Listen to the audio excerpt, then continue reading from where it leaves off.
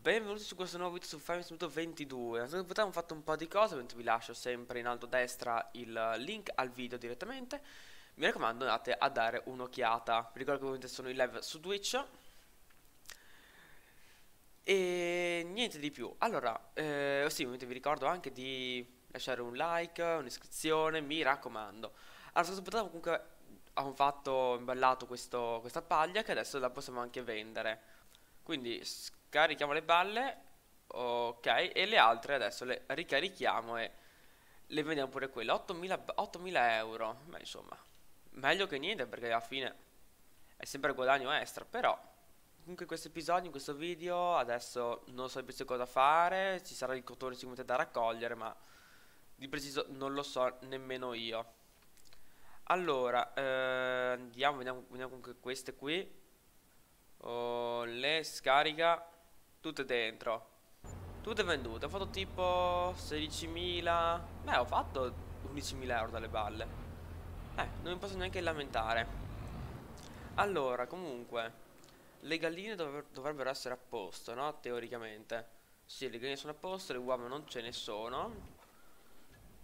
Ok, le uova non ce ne sono, ci sono un mezzo pallet, quindi possiamo andare anche a dormire. I campi sono a posto, quindi andiamo a dormire. Allora, siamo a novembre, quindi le galline qui hanno fatto un bel carico, sono 29.000 litri di uova, quindi molto molto bene. Sì, sono prese un po' maluccio, ma adesso le tiriamo in qua ovviamente. Allora, io volevo comunque vedere se il mio campo numero 20 era a posto, si poteva appunto raccogliere, perfetto. Allora, andiamo sulla banca, mi prendo un po' di soldini, 40.000 euro penso che mi bastino, e non raccoglitrici, e ho aggiunto comunque una mod, ovvero questa metitrebbia qui che è un po' più grande, quindi teoricamente ci mettono di meno a raccoglierlo. Adesso non so come potremo portarlo in farm, però quelli sono dettagli. Se era un noleggio,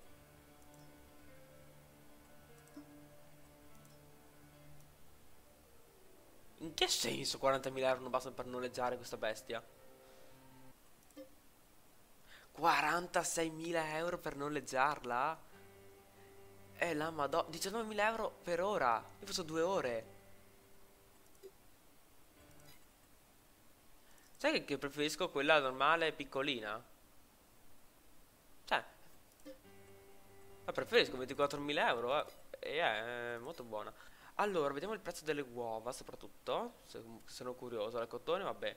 Le uova, 4.100, 4.300 il panificio. Panificio, è sopra anche la media, perfetto. Allora, comunque, come prima cosa direi portare la raccogli il cotone già sul campo. Ok, noi qua mettiamo il cosplay, vediamo se fa un buon lavoro. Perfetto, è iniziato bene. Bene, bene, bravo cosplay. Buon lavoro e mi raccomando, meno ci metti e più sono felice. Noi comunque adesso andiamo a vendere le uova. Allora, io sono arrivato, ma per vendere queste uova? Forse da qui? Sì, se non sbaglio era da qua. Ok, ok, ok, vende, perfetto. Vediamo quanti soldi facciamo. Madonna, le galline in un anno. Neanche in un anno. 130.000 euro. Le... al miele. Sì, io le api le ho prese più che altro per bellezza, ma comunque mettiamo via un paio di mele che non si sa mai. Poi comunque diamo un po' di cosa alla serra. Madonna, quanto bere? Un altro pallet di miele.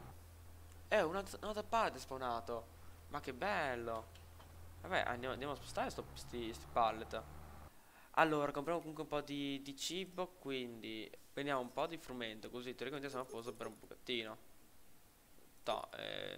6 pallet, 9.000 euro, vai, spendi, spendi. E ora carichiamo tutto quel frumento. Allora, abbiamo scaricato tutto il frumento e le galline con 6.000 litri sono a posto. Ho visto che c'è che è il periodo di seminare il frumento, quindi non perdiamo altro tempo, prendiamo questo trattore e andiamo subito a seminare il frumento, così dopo è tutto guadagno alla fine dalle galline, così non dobbiamo più comprare il cibo, ecco. Adesso mettiamo il course play, giustamente. Da qui, da qui, da qui. Così posso fare anche la paglia da qui. Perfetto, ottimo direi. Molto molto bene, vai. Ok, siamo arrivati in farm. Lo mettiamo qui il carrellino. Perfetto. Ma questo trattore comunque andiamo a prendere anche. Magari sta qui il caricatore frontale che non mi serve. Andiamo a prendere anche la prima balla di cotone. Andiamo a prendere la balla. La portiamo già lì, ovviamente senza venderla, non è possibile così. Dopo basta una spinta e siamo a posto. Ok, perfetto. Allora, siamo arrivati. Io adesso questa qui la scarico più o meno qui. Olè. Così non si vende, siamo a posto. Ok, abbiamo finito di seminare qui. Ho portato anche il cibo alle galline, quindi molto molto bene. L'arco di cotone piano piano sta facendo un po' di tutto. Quindi per sapere il miele quanto sta di prezzo. Diesel, fieno, miele. 3000. Buono, locanda, beh. Sì, così che dobbiamo caricare quelle cosine e andiamo a venderle, perché no? Ok, ne ho presi due alla volta. Ok, allora mi metto qui. Perfetto, tutti caricati. Siamo arrivati. Adesso non so se devo venderli. Perfetto, a posto. Quindi vi lascio, grazie comunque per aver visto questo video fino alla fine. Noi ci vediamo settimana prossima o in live. Ciao!